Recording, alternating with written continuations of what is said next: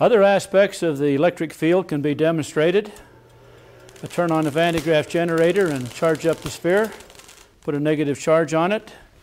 We previously were able to show that if we have a negatively charged object, such as this little ping-pong ball, that the electric field will be such as to repel or push outward on this ping-pong ball as the field lines are directed toward that negative sphere. Negative charge is pushed in the direction opposite from the direction of the electric field.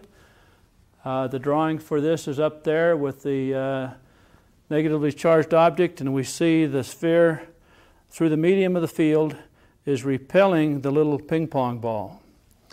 Now if I had a positively charged object, which I'm going to assume this little piece of fur is here, when rubbed with rubber.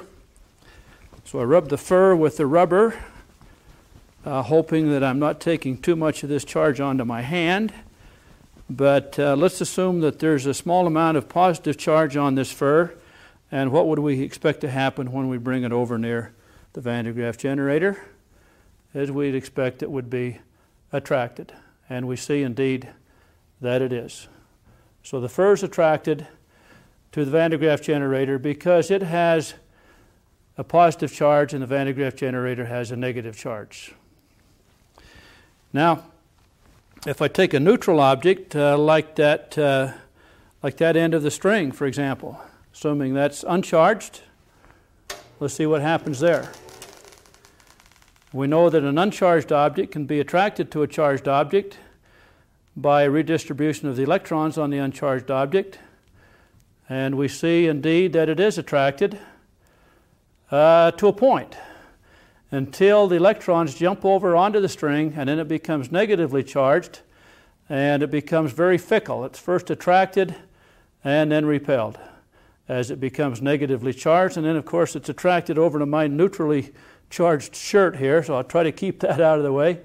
Notice that the part of it is still neutral, being attracted, while the other part has been charged up and is being repelled. You might also note that that loop has been opened up, as the various parts of the loop all have the same negative charge and repel each other, and cause the loop to open up a little bit as well.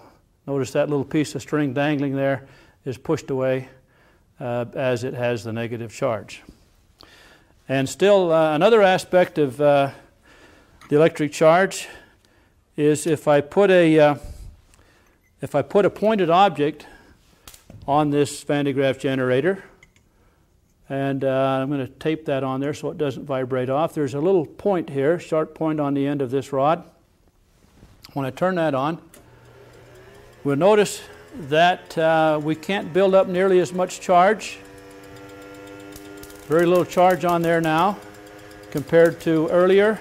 And the reason there is such little charge is because that point concentrates the charge and the electric field builds up to a stronger value near that point. That causes a discharge to take place and keeps the charge from building up to the value that it otherwise would. In other words, the electric field on a charged object is strongest near the sharp points, where the radius of curvature is the smallest. I'll take that off again and show what happens when we have a smooth surface. And we see that we can get quite a bit more charge on it than when it has a sharp pointed part to it here, such as this rod with the point on the end of the rod.